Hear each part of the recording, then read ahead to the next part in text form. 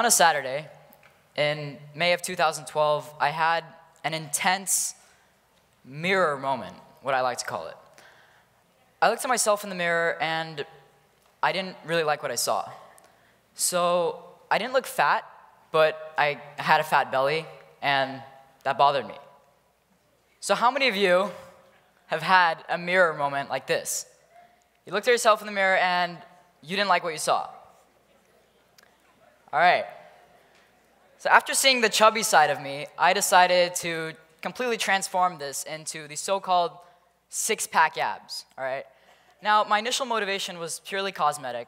I wanted to look hot. I wanted to get attention. I wanted to get compliments. I wanted to really change my body. But I learned very quickly that before I changed my body, I first needed to change my mindset. Now, change is difficult, despite what we see on the TV, read in many self-help books, and hear from many motivational speakers all around the world. Lose weight, build muscles in no time, they say. Simply, this is not true. Change is difficult in itself, but the change of mindset is the most difficult change.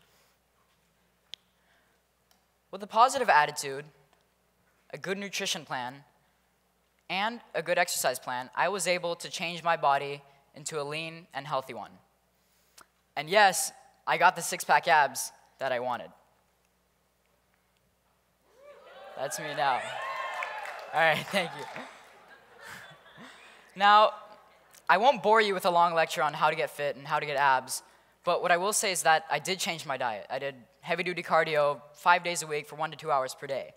But I think what really helped me the most throughout this journey was my Slayinator attitude, as I like to call it.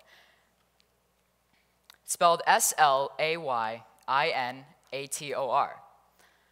Slayinator, like what is that, right? I made up this word, so you're not going to find it in the dictionary, and I define a Slayinator as one who overcomes any obstacle. Think of it as slaying the challenge. That's pretty much what the Slayinator does. Now, I must admit, I did face a few challenges. For instance, I love eating chocolate ice cream. Eating chocolate ice cream was like a ritual for me.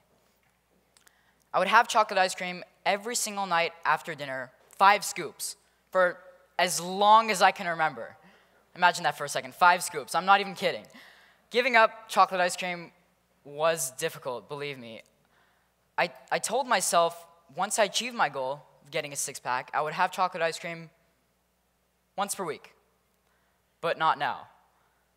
The change was hard. I felt like my nights weren't even worth looking forward to anymore because I couldn't have the ice cream that I wanted. But slowly, day by day, I reached a point where I wasn't even craving ice cream anymore. Exercising was not that easy either. I was out of school mid-June, and the last thing I wanted to do during my summer vacation was to follow a rigid exercise schedule. Like, who does that? It was difficult. I recall once I had an internal dialogue in my head. I was sitting on the couch, and the past me pops up on my left shoulder and says, "Matin, skip the cardio for the day.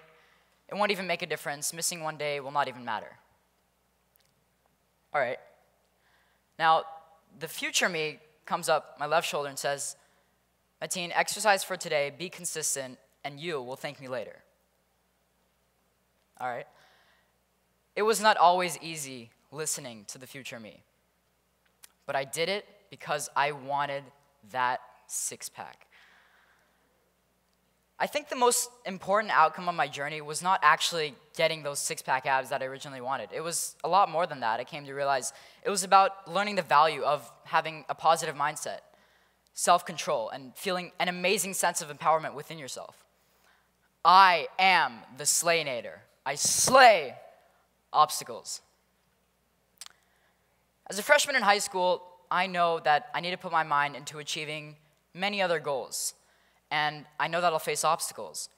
And I now know that the almighty Slayinator can overcome the most important obstacle of all, his own mind. My mirror moment on that Saturday in May of 2012 was about getting fit and developing abs. But right now, my mirror moments aren't like that at all. They may include, they're not just about how I look anymore. They may include changing an attitude or even changing a weakness within myself. I'm on a journey to learning the art of self-awareness, self-empowerment, and owning what I say, what I do, and what I feel. So I'd like to end by asking you all, again, how many of you have had a mirror moment? What did you do about it? How about awakening your inner Slayinator? Don't let your own mind be your biggest obstacle, and you will feel that sweet taste of success at the end of the road, even sweeter than chocolate ice cream. Thank you.